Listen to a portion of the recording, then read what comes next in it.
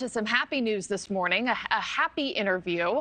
A Danish man says he has traveled to every country in the world, and he did so without stepping foot on an airplane. Thor Pedersen says he visited more than 200 countries and some disputed territories too, and the entire journey took nearly a decade. He traveled the globe without flying, instead choosing to wander from country to country by foot, car, train, boat, even a container ship at one point. Adventurer and speaker Thor Pedersen joins us live. Thor, thanks for being here.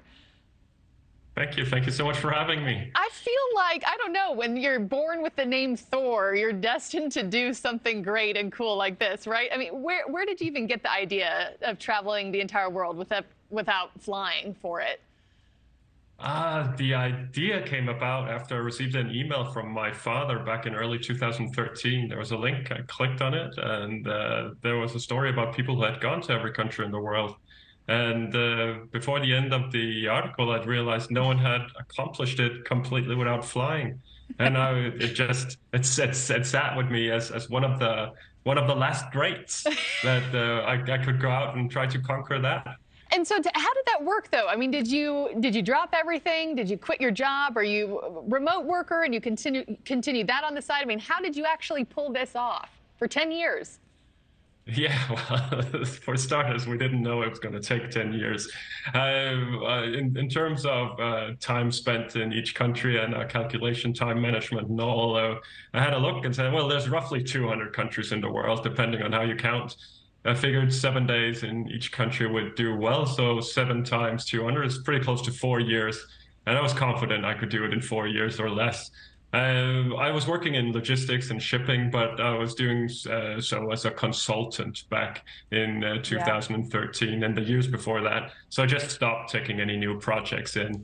The big thing was then, of course, talking to my now wife. Oh, congratulations. To her. Yeah. Yeah, thank you. Explaining to her that I was going to take off for a bit.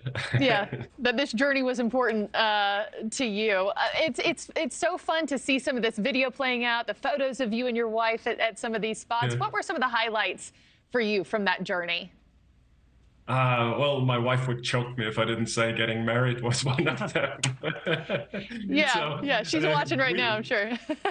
What's on the screen right now is from our engagement. That's on top of Mount Kenya in Kenya. That's the second highest mountain in Africa. We thought we would have a beautiful day and Hakuna Matata and Simba and all the animals bowing to us.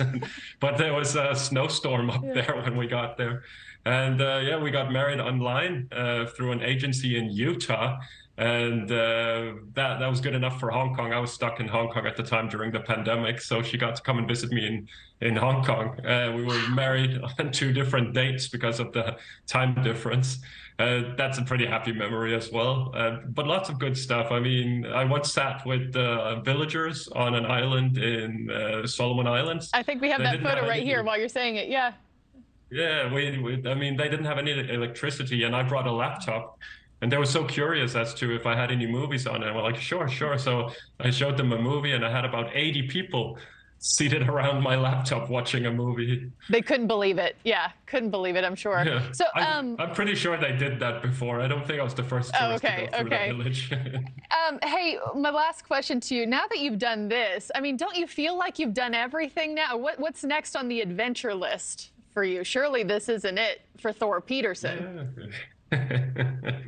Well, I'm 10 years older than when I left home, and my wife and I would like to see if it's not too late to start a family, then we'd go ahead and do that, and that would be a pretty good adventure.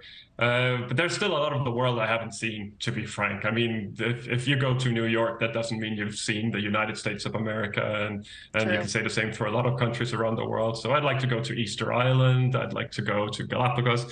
I'd like to go to the Arctic, yeah, many places. Yeah, the Galapagos is breathtaking. It's like you're in Jumanji. You know, you're living the movie. Well, Thor Pedersen, thanks for joining us, and a pleasure to talk to you. And best of luck with starting that family. Thinking of you.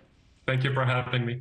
That is definitely a guy who will be a dad that will allow his kid to do everything. Yes, right? and just let him soar. Absolutely. And fly. Absolutely. Yeah. Love that. That sounds great. It's cool. Well, coming up next. Thank you for watching. Go to newsnationnow.com to find News Nation on your television provider. And don't forget to click the red subscribe button below to get more of News Nation's fact-driven, unbiased coverage.